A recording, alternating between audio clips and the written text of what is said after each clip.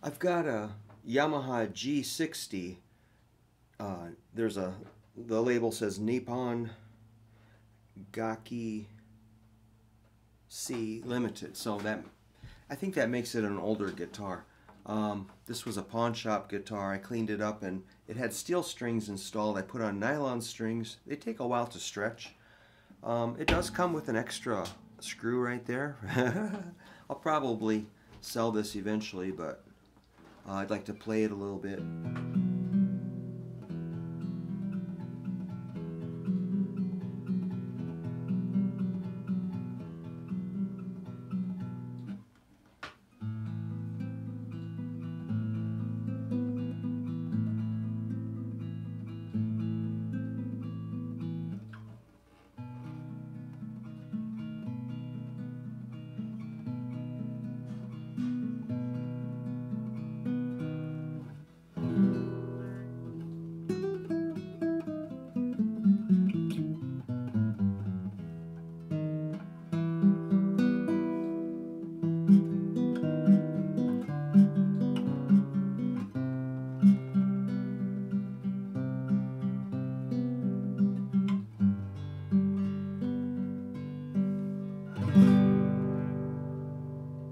Yeah, nylon string is a good guitar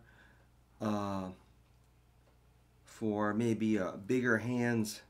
Oh, not necessarily, but it's got a thicker, wider neck, and that's because they don't have truss rods. So I think the neck is probably part of the sound. The bigger neck probably vibrates, produces a little more sound. Maybe that's just something I think. So yeah, they're a little thicker and wider. So if you have kind of thicker fingertips, this might give you a little more space to get in between the strings. So yeah, it's got new strings, and if you ever install strings on these, you probably realize you have to crank it like maybe 100 times to get it to get the string to stretch out. So the strings stretch out much. It takes a lot more time than steel strings, and you have to tie them back here, which is not a big deal.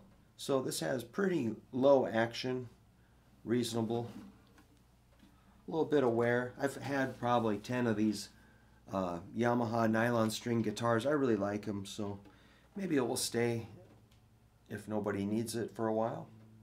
It also comes with a pretty nice case, a hard shell case. It's lightweight but hard shell, so that's pretty cool. Looks old. So yeah, it's a vintage guitar for pretty good price here from a pawn shop.